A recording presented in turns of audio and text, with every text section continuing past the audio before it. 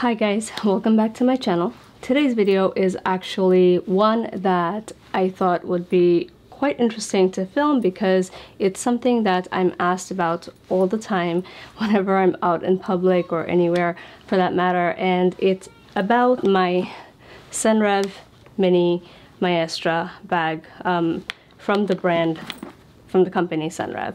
This is the mini version of it. There's a medium version and then there's a larger version. But to find out if this bag is worth it and what fits in it and whatnot, if you're interested in hearing more, consider sticking around.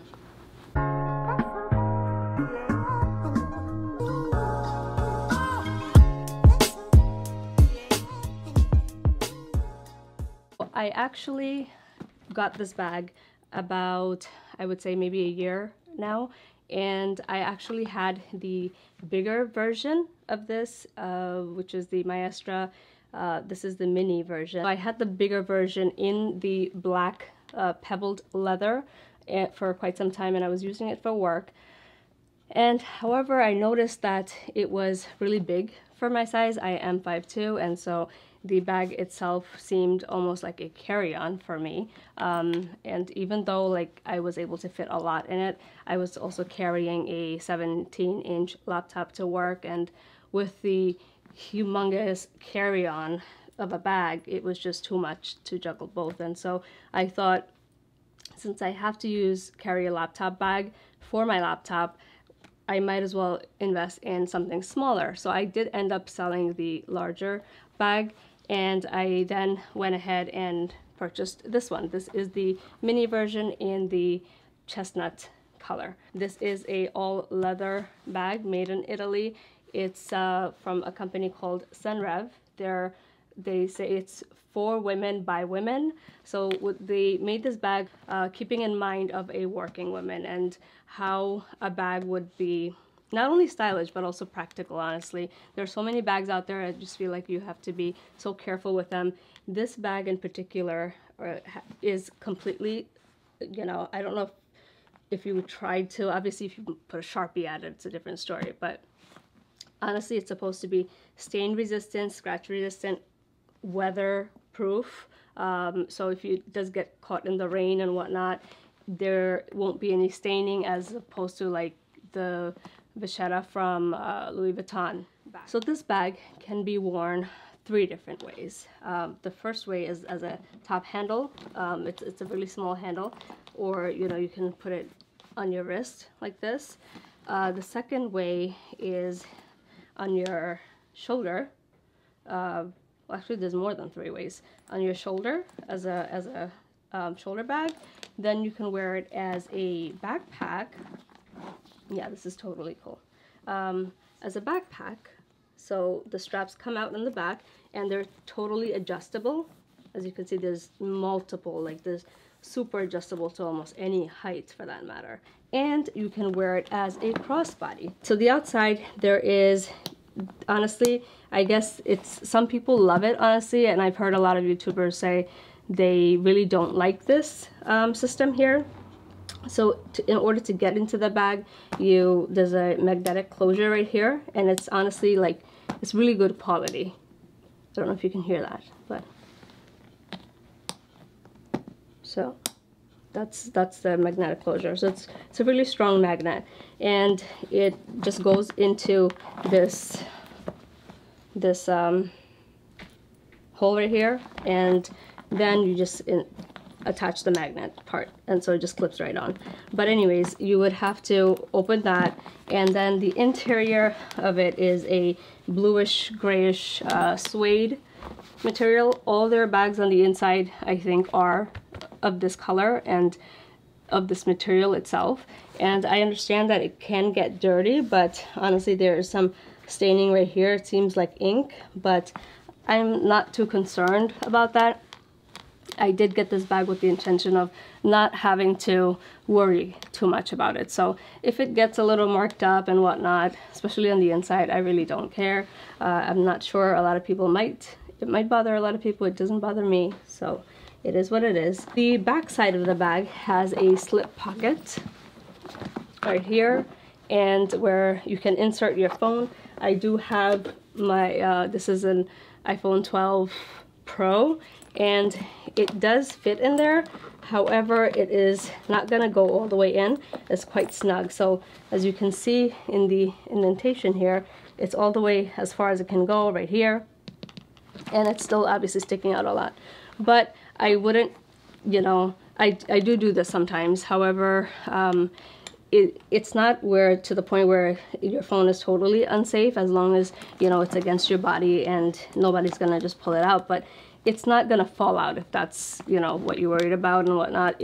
That was what I used to think about in the beginning before I got this bag. I'm like, the phone could totally fall out, but it doesn't fall out. I guess it's because of the material of the phone. Even if you had a case on it, some sort of silicone case, a rubber case, and you stick it in here, the phone does not move whatsoever. So that's very convenient, honestly, to have that. Even if you were taking the subway, I'm sure you can put like your subway card in here and whatnot, or ID, where you have easy access to the item itself. So moving on to the inside of the bag, when you do open the zipper, the zipper is honestly very like amazing quality zipper. It's like buttery smooth. Like there's no fuss whatsoever. So now let's get into what's inside the bag. As you can see, I have it packed to the rim. I have my zippy wallet. I did talk about this video. I'm not going to talk too much in depth about the items itself, because I mean, it's about this bag and not these items. So if you are interested, I do have another video about these items, and I'll link it below. So I have my zippy wallet in here. I have my mini pochette, and this obviously I just honestly just carry just a bunch of just my catch-all. So chapstick, AirPods, a liquid lipstick, lotion, some receipts, some feminine stuff, and that's pretty much it. It's just my catch-all in here. Then I have this humongous charger, probably weighs like 5 pounds. I don't know, I could be, I mean, I know I exaggerate a lot, but this is an extremely heavy charger. So amazing. It can charge 2 devices at the same time and lasts forever and whatnot. If you guys are interested, I'll link it below. Then I have my key clay. I have my license and debit in here, the key attached, so if I do need to just leave my bag in the car and run out, I can just grab this. And I have the essentials with me. A first aid kit, just because you never know, of course. Oh, and guys, this is Dollar Tree. Like, can you seriously picture this from the Dollar Tree? So you can always refill it, you know, you don't have to keep going and buying this, and it's super cute. So there's some Q-tips, tweezer, scissors, some safety pins, and band-aids, and alcohol pads. So it's super cute. I like to keep this in the bag. Have a hand sanitizer.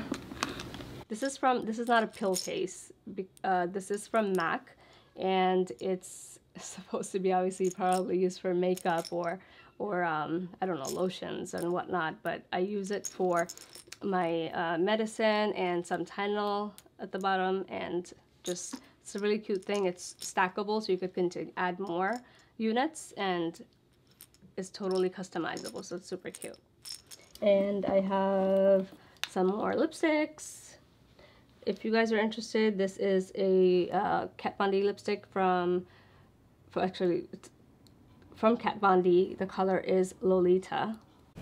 Duh. The second thing is, this is from NARS. This is a liquid lipstick.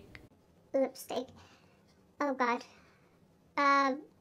Lip stain, and the color is Save the Queen. Okay, so guys, this is the interior of the bag, and it's quite spacious.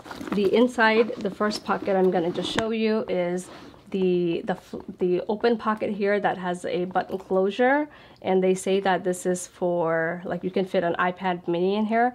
I don't usually carry my iPad mini, so my humongous zippy wallet goes in there. And then I do have some space left, definitely. There, like, I can put something on top of that, on top of the wallet if I wanted to. Then you have this huge compartment right in the center. And there's actually two compartments, two pockets right here.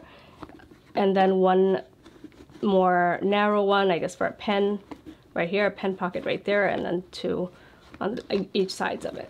Then when you turn the bag around, you have a zipper compartment on this side. If I have some like change, like if I'm at a store and I, you know, got change back, of course I'm too lazy to open my wallet and put it where it exactly belongs.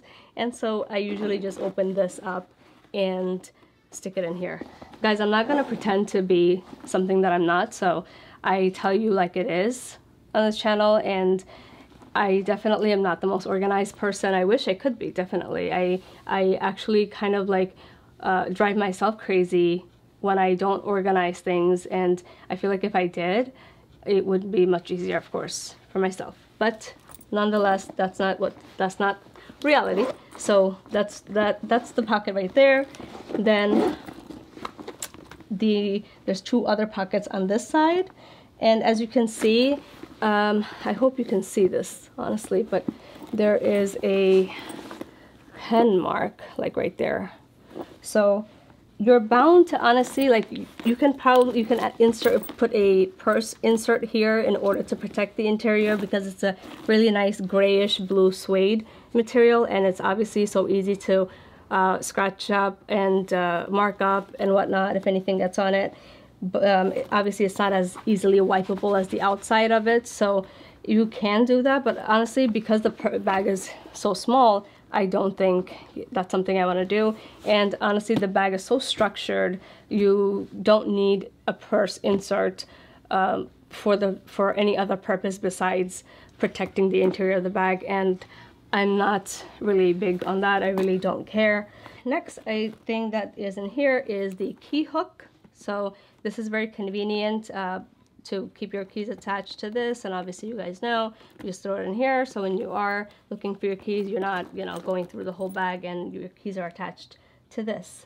I was in love with it so much that I, of course, wanted one, you know, something like, obviously like a black, even though I was kind of tired of the black, and I thought the browns obviously is not going to go with everything, and I went ahead and actually got a second one in the gray version.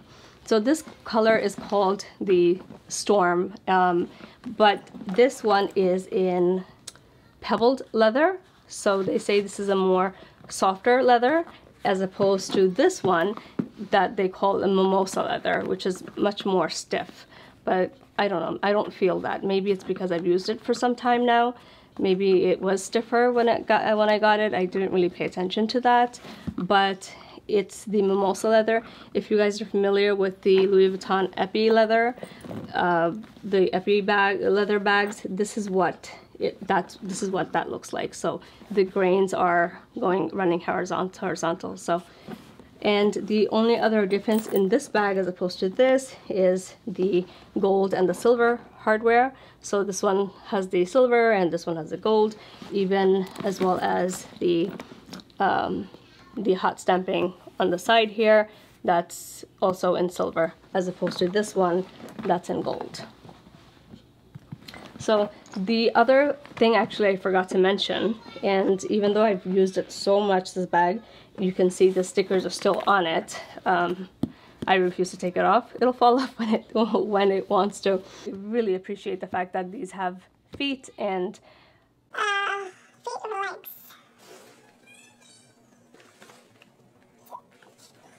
Feet. Yeah. They have feet, and I really like that about the bag, because I do tend to put my bag down a lot. I know some people are super crazy about that, and they refuse to put their bag on the ground or on the floor. I honestly will not hesitate. If I have to do it, I have to do it.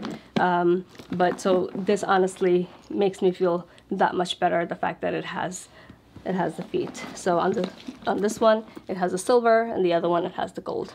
I hope you guys found this video helpful. Hopefully it answered any questions that you guys might have had regarding this bag.